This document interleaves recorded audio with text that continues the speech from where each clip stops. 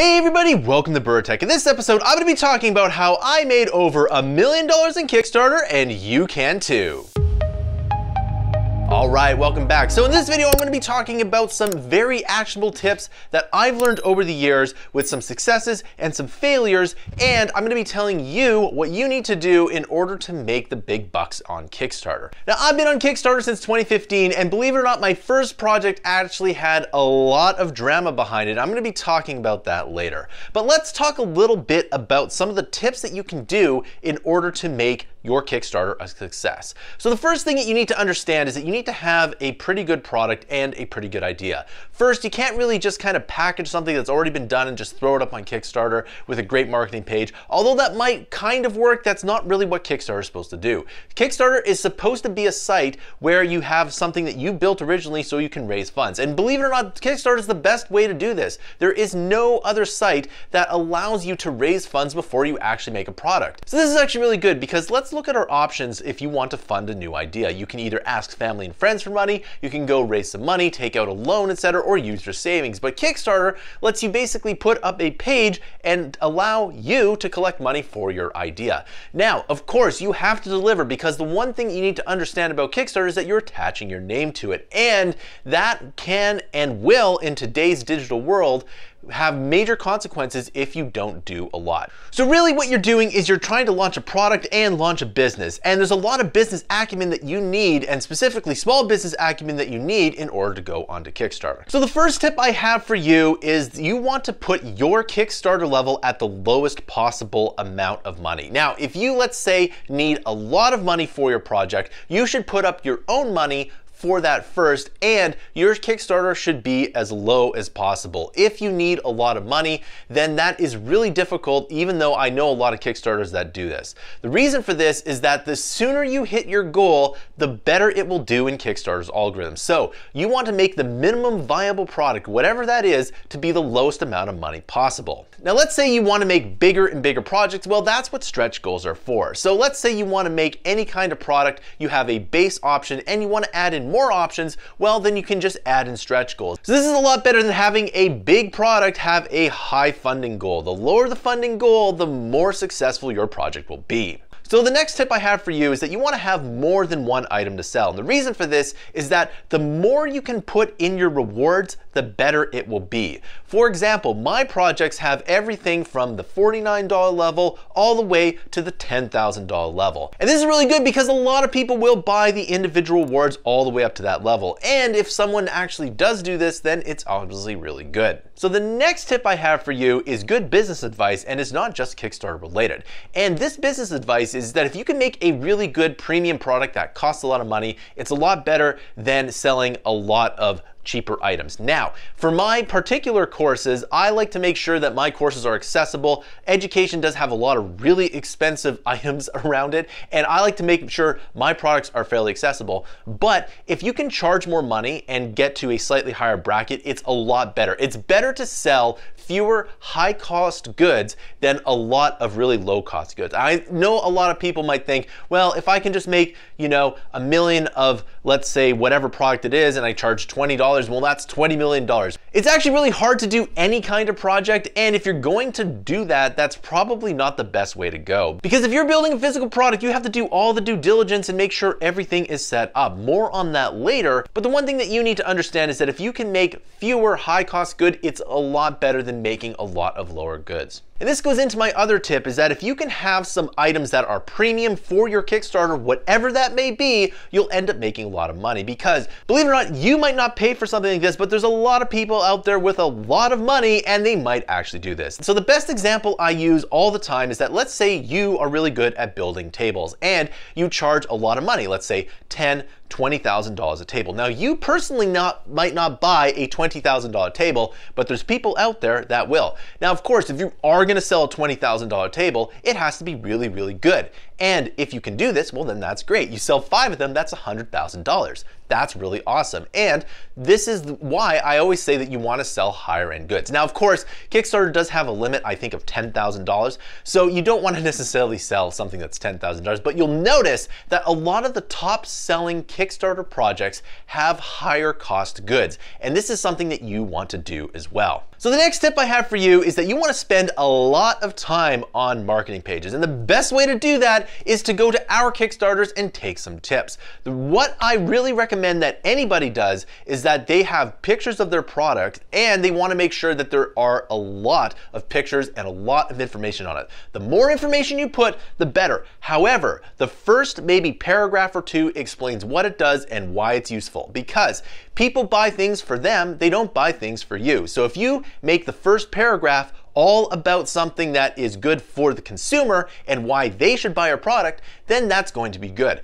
And you want to have a lot of information because people will scroll down and they will read it. And the more you sell your product on that page, the more money you will get for your project. And if you're not good at marketing, take this opportunity to get good at marketing and graphic design. This is one thing that I learned when I started entrepreneurship, is that I wasn't good at email marketing, I wasn't good at graphic design, and guess what? I learned those skills and now I'm a much better entrepreneur for it, and I learned some new skills at the same time. These skills are absolutely essential if you want to be an entrepreneur, and you need a lot of these skills such as sales copywriting, graphic design, and video production as well. And this leads me into my next tip. The next tip is to have a really good video here. Now, for me personally, I'm just behind a green screen and I talk about the product, but in this video, you should explain exactly what the product is and exactly why it helps people. The clearer you are in the video, the more product you will sell. And the other thing that you need to do specifically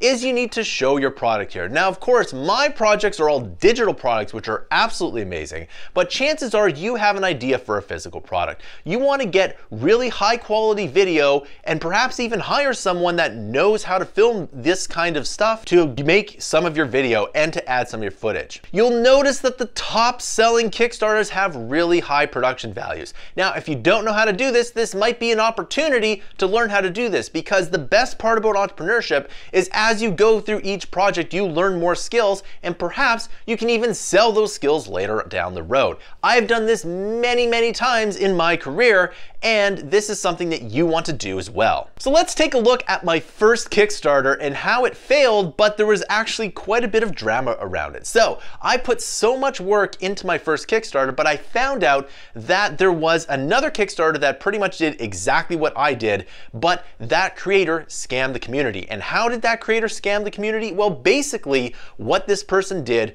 was take the money and just walk away and never delivered a product. So as soon as I launched my product, I got a message in my inbox telling me about this story, and that, well, the Kickstarter community was not into promoting any kind of these kind of products, specifically my products, because of this bad taste that they recently had with this one particular individual.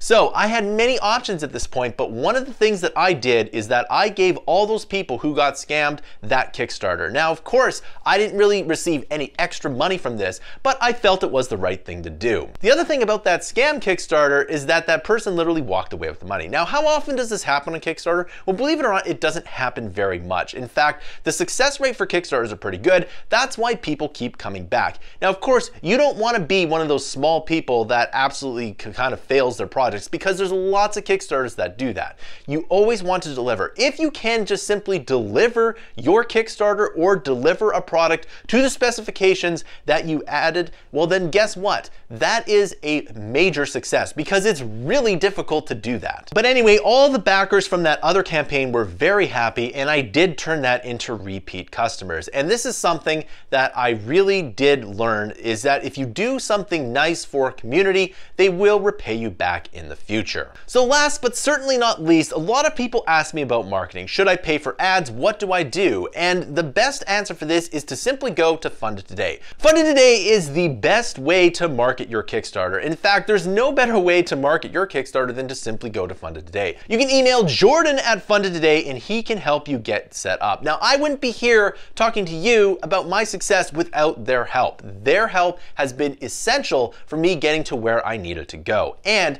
not only are they professional, but they get a lot of results. In fact, a lot of the best results that I've ever had in Kickstarter was because I hired them. Now, of course, I've hired them with some Kickstarters and they've done better than other Kickstarters. So the thing that you need to understand is that if you really want to market your Kickstarter, I would just simply go to Funded Today. Not only are they really good, but they are extremely professional as well, and they get results, which is the whole point.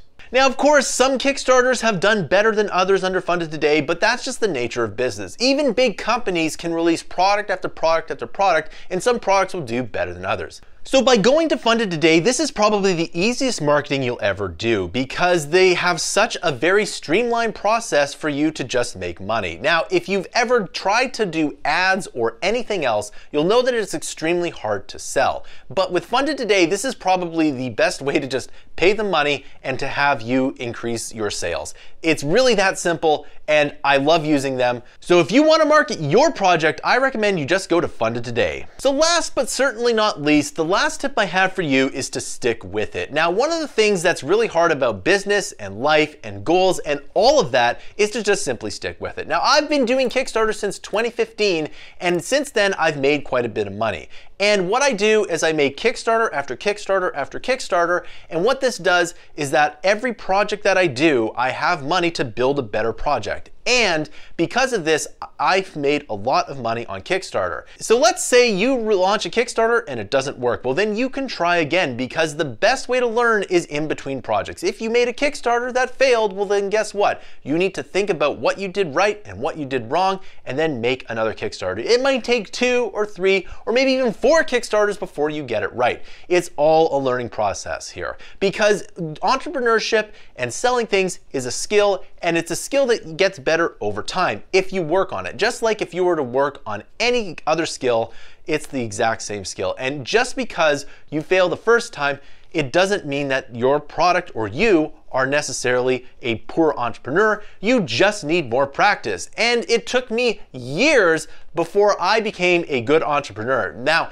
I was actually an entrepreneur well before I started on Kickstarter, and because of that, I had a lot of skills already. But if I just started when I was, let's say, 18, then I probably wouldn't have had a successful Kickstarter. In fact, when I was 18, I wasn't a very good entrepreneur at all. I took years of practice to become the entrepreneur I am today. And so just because your first Kickstarter doesn't do as well as you want, or because it fails, doesn't mean your next Kickstarter won't be the smashing success it should be. All right, so that concludes the video. Now, of course, if you want to become good at Kickstarter, you can check out our latest Kickstarter down below, and you can look at all of our other Kickstarters. It's the best way to learn how to build a successful Kickstarter is to just simply look at our Kickstarters. A lot of things that we do right are in the sales copy, the videos, everything. So if you can reverse engineer what we've done, then guess what? You can also be that really good entrepreneur that makes a lot of money on Kickstarter. Also, I want to know your thoughts, so please comment. Have you run a Kickstarter? Do you know someone who's run a Kickstarter? Have you run a Kickstarter and failed? I want to know your thoughts down below, so please comment. It really does help us out. Also, please be sure to like and subscribe if you like this video. Thanks so much, and I'll see you in another video.